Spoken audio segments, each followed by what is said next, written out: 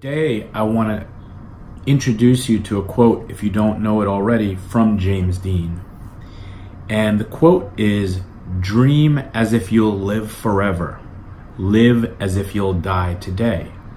And that is a really interesting quote for a number of reasons. And lately, I've been in the habit, or somehow, I'm not sure that I would call it a habit, but several times lately, as I've been looking at various quotes, my mind has kind of juxtaposed the words.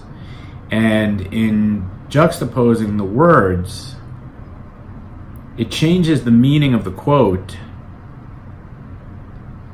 but it also sometimes, and I've found often, gives you a different kind of quote that also gives you information. So this first occurred the other day when I was talking about a quote, and it said, when you want to succeed as much as you want to breathe, then you will be successful. And it got me thinking that when you want to breathe as much as you want to be successful, you will be able to breathe.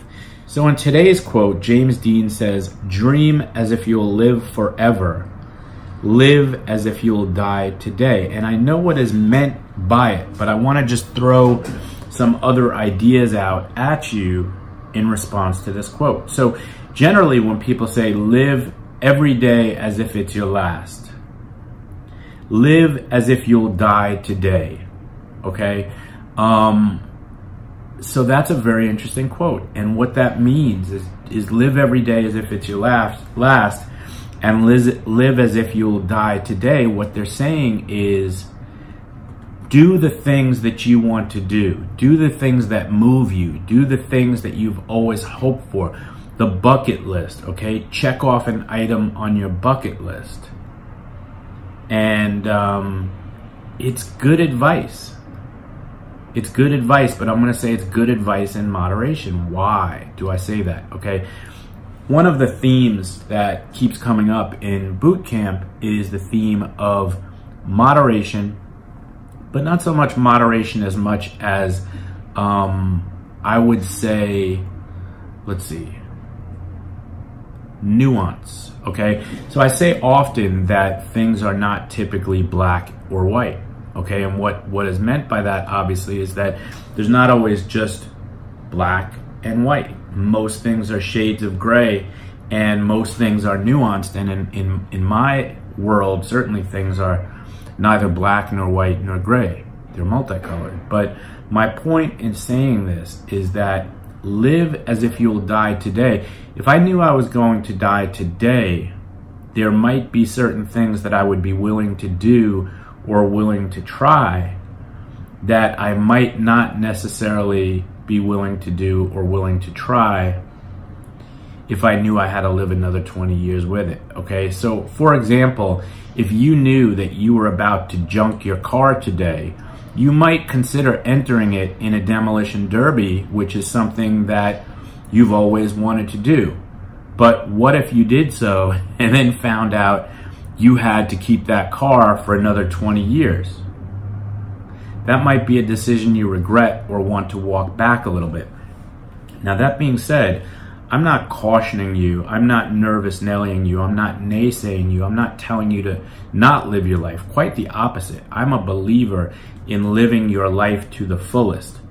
But when it comes to health, okay, what's really important, when it comes to your health, live as if you will live forever, and therefore will continue to need and require the use of your body and your mind. Okay? So again, if today is my last day, there might be things I'm willing to do. But guess what? When our grandparents and our great-grandparents were kids, the life expectancy was very low. Now the life expectancy is very high. So it doesn't matter if you're 50 or 60 or 70 or even 80, okay? For all we know, you may have another 10 or 20 years in you, okay? And you may have more than that. And the idea is, think about how you want to live those next 10 or 20 or 30 years, just in case, okay? Most people don't set out on a plan to become debilitated and unable to care for themselves. Most people don't set out on a plan to be broke and homeless. Most people don't set out on a plan to be stuck in a situation that they have very little control of, okay? But my point in telling you this is that if you don't plan for something different, then very often you don't have a choice. So my point in saying is that plan now. So my point in saying this is that you don't know if you're gonna die today or tomorrow or the next day, okay? Or in 10 years or 30 years or 50 years.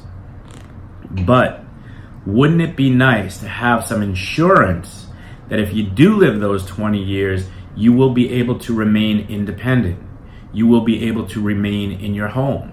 You will be able to breathe well and get around easily and do all the things that you need to do and shower and bathe yourself and dress yourself and prepare your own meals and occasionally go out and have some fun, make it to the theater, go see your grandchildren play soccer, etc., etc., etc. So my point is that, yeah, dream as if you'll live forever, okay? To me, dreams, it's funny when people talk about dreams, you say, well, what are your dreams? I have a dream of becoming a basketball player, okay? Well, that might be a pipe dream, okay? But I had a dream of creating an online program, and they say dream as if you'll live forever. When I dream as if I will die today. So James Dean said, dream as if you live forever, live as if you'll die today. I am working on living as if I'll live forever and dreaming as if I'll die today. And what do I mean by that? Okay. Without getting too personal, some of you know, those who know me certainly know, that I have lost several people very young, in their 30s, including my best friend at the age of 38, including my brother at the age of 37. I am 48 right now, okay? And the thing is that I certainly don't have a plan to live to 88 like some of my patients, or 98 like some of my other patients. If it comes, believe me, I will embrace it. But I don't know, and I don't take it for granted. And I know for sure that tomorrow is not promised, okay? Another kind of quote that we hear over and over again. And so the idea is, I have certain dreams. One of them was building the Pulmonary Center. My current dream is building the online wellness program, which is in progress, okay? But I also recognize that something could go wrong and I may not get to complete that. And that's not a negative thought. It's a real thought, okay? And I don't try to make things negative, and I don't try to make things positive. I try to make things positive when I can, but one thing that I tell you over and over again is that my greatest value, or one of the things that I value most in life, is authenticity. And the fact of the matter is that nobody wants to hear certain things, but people do die young. There's a great passage and song and line from the musical Hamilton where they say, why do you write like you're running out of time? Why do you write like you're running out of time? Talking about, you know, just the prolific and non-stop nature that Hamilton takes to his work and to his writing, with the idea that my goal is to come of age and create this nation that will outlast me. And whenever I hear that, my God, I really identify with it, okay? James Dean, dream as if you live forever, live as if you'll die today. And again, I'm talking about health also, but I'm talking about life goals. I'm talking about the things that you want to do, okay? Don't put them off, okay? We have a lot of things that we say, well, when this happens, I'm going to take this trip. When this happens, I'm going to buy that gift for myself that I've always wanted. When this happens, I'm going to tell my grandchild X, Y, and Z. Again, I'm not trying to be morbid. I'm trying to be realistic. And I'm trying to say to you, make sure that you get the things done that you want to get done, and make sure you live the life that you lead, or make sure that you live the life you want to live. A reality now, okay? So dream as if you'll die today, and make sure that you accomplish all those dreams as quickly as possible. And it doesn't mean rush into everything today. It just means be aware that time is one of the things that we have the least control out of. So again, dream as if you'll die today. Live as if you will live forever, and make sure that you're living the life that you want, that allows you to have control of your breath, that allows you to have control of your bodily functions, that allows you to have control of your self-care, that allows you to have control over all the things in your life that until you've lost them, you may not recognize their value, okay? So again, in the interest of keeping ourselves on track, perfect journal post, okay? So put down some of the things that are your life dreams, okay? And put down some of the things that, you know what, given the opportunity, this would be your dream to be able to have this, this, and this. If I had my dream, it would be that this is named after me. If I had my dream, it would be that my grandchildren, X, Y, and Z. If I had my dream, it would be that my children can blank, blank, blank, okay? So those are the dreams. And those are the things we work for and strive for, okay? But it's the day-to-day. It's the day-to-day little things like being able to get up and out of bed, being able to shower and dress yourself, being able to prepare your own meals, being able to do your own shopping, do your own laundry, being able to go to a play once in a while, okay? These are the things, it's these day-to-days that really impact our quality of life. And it's these day-to-days that, when taken away from us, those are the things we really miss. The ability to make yourself a good cup of coffee. The ability and the power to not have to rely on somebody else. So essentially what I'm saying is carpe diem, seize the day, and take control of your own destiny, or take steps to take control of your own destiny, okay? And from a health perspective, that still means taking your medications properly, exercise, eating for longevity, managing your stress, anxiety, and depression, and prevention of infection, okay? James Dean, dream as if you will live forever, live as if you'll die today. Noah Greenspan, dream as if you will die today, live as if you will live forever. Have a great day, my friends. Food for thought.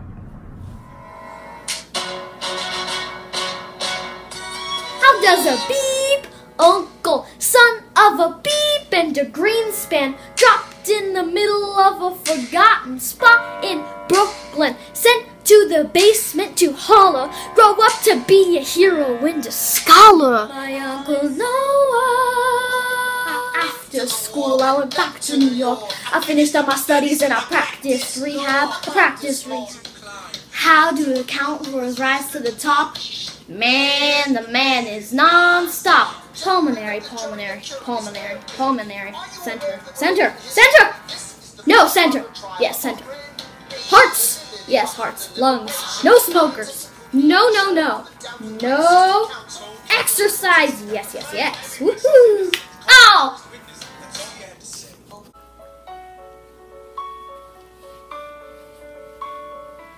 Dear little monkey, what to say to you?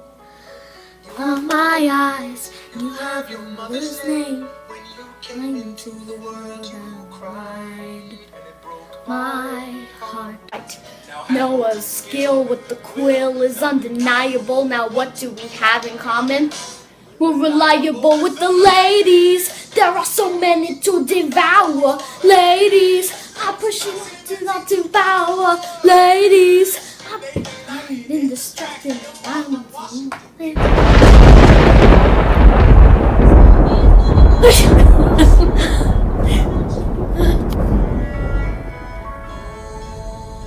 Monkey, when you smile, I am undone. My son. Look at my son. Pride is not the word I'm looking for. There is so much more inside me now. Philip, you outshine in the morning sun.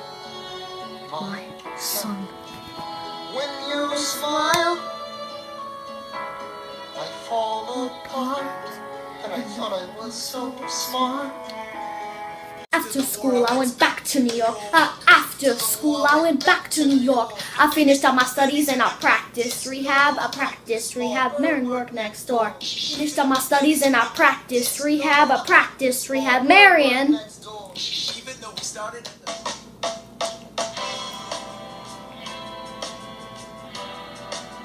1996. New York City. Pardon me, are you Noah Greenspan? That depends. Who's asking Nicholas? Do what you do, graduate, enjoy to join the revolution. He looked at me like I was stupid. I'm not stupid. So how'd you do it? How'd you graduate so fast? Well, topic, let me offer you some free advice. Topless. My Uncle Noah. Running out of time. Right day and night like you're running out of time. Every day you fight like you're running out of time. Keep on fighting in the meantime. The Constitutional Convention. I was chosen for the Pulmonary Convention. There is a New York Junior delegate. Now when I'm gonna say might sound indelicate. Rehab. Talks for 6 hours. The convention is listless. Right, young man. Who the F is this? Yo, who the F is this? Why do you assume you're the smartest in the room? He is. Why do you assume you're the smartest in the room? He is. Why do you assume you're the smartest in the room? He is. To make me your boo. Monkey Monk got sick after writing 5. Marion wrote 29. Uncle Noah wrote the other 51. Days. He's a lot of fun, but there is no one who can match him for turn-on phrase. Yo, who the F is this? I am off to Costa Rica. I am accompanied by someone who always pays. I found a wealthy uncle who will keep me in comfort for all my days. He is a lot of fun, but there is no one that can match him for turn-off phrase. My Uncle Noah, don't forget to write your 4. Did you cut it? We'll give the world to you and you'll blow us all away. Someday. Yeah, you'll blow us all away. I know my uncle like I know my own mind. You will never find anyone as trusting or as kind. Happy birthday!